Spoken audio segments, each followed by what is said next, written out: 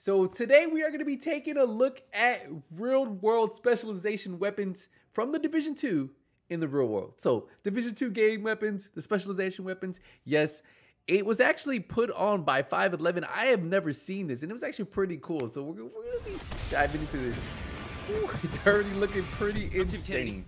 Special Forces sniper, a ranger, and a green beret. These are the unique weapons for the specialized agents in the Division 2. Division 2 endgame weapons, baby. I have seen firsthand the value of a well-placed sniper shot in combat. The sharpshooter, baby. And its extreme effectiveness, especially when it's fired from a 50 cal, like this TAC 50. It fires a 50 BMG, and it was originally designed to shoot down enemy airplanes. This 100-year-old cartridge was traditionally used to be shot out of machine guns. But when shot out of the Macmillan TAC 50, precision sniper rifle, the lethality can reach out to over a mile. That's sick. What makes this TAC 50 so accurate is this bank vault of an action. It locks everything into place, so the bullet leaves the barrel consistent every single time the trigger is pulled. Combine that with a state-of-the-art rifle optic that can handle the violent recoil, can take down a man, beast, or vehicle as far as I wish he had some recoil like that in the Division. A sniper's rifle is his lifeline, but for the enemy, it can be the end of the line. With modern ammunition, it can penetrate fortifications. It can hit targets at extreme distances, and it will cut through steel like butter. In the Division 2, it is this capability that sets this weapon apart. Just as in real life, it can slice through armored enemies and put them down hard. When you want the ultimate in a long-range precision punch, this is the weapon of choice. Okay. If I never knew what specialization sharpshooter was, I would have went with that one. This is the M32A1 grenade launcher. That's a sick. favorite for special operation units all around the world. You can't always bring an artillery, a mortar system onto the battlefield, but you can always bring the M32A1. It can fire 6 high explosive rounds in less than 3 seconds. There are few problems that 6 40mm grenades can't solve. These are used for bunker busting and taking out a large group of enemy combatants, even if they're behind cover. Oh, that was so sick. Or destroying the cover entirely. Look at this. To load the weapon, you rotate it, give the cylinders a full spin,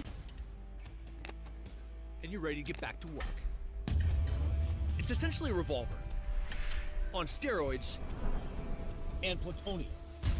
An experienced operator can shoot 21 high explosive rounds in 1 minute. Boop, boop. That is 2,100 square feet of absolute complete devastation. This weapon can shoot a variety of ammunition, from rubber pellets to high explosives. It's accurate 800 meters away. If you want to be an instrument of destruction in the dark zone or in PvP, this is your weapon of choice. You can't even use specialization weapons in PvP. You lied to us. In the endgame, in the Division 2, if you choose the survivalist, the weapon of choice is the crossbow.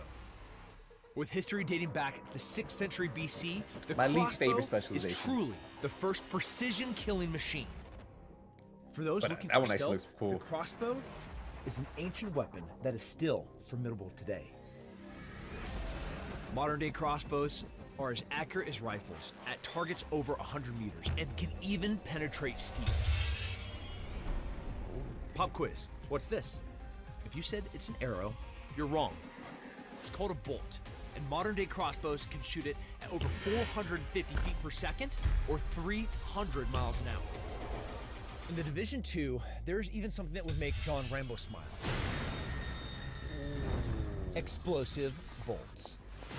While you can't pick these up in your local sporting goods store, in the Division 2, these bolts can clear a path with precision and power. That was sick. You don't have to be hunting zombies to like crossbows. While I wouldn't be carrying one of these in combat, it is absolutely a powerful tool in the right hands.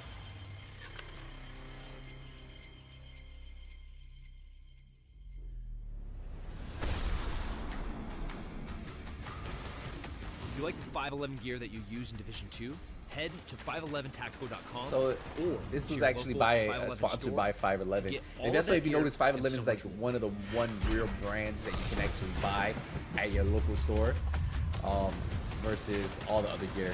And when specializations came out, there was only 3 specializations. So that's why we only get to see, right there, we only got to see the survivalist, sharpshooter, and demolitionist.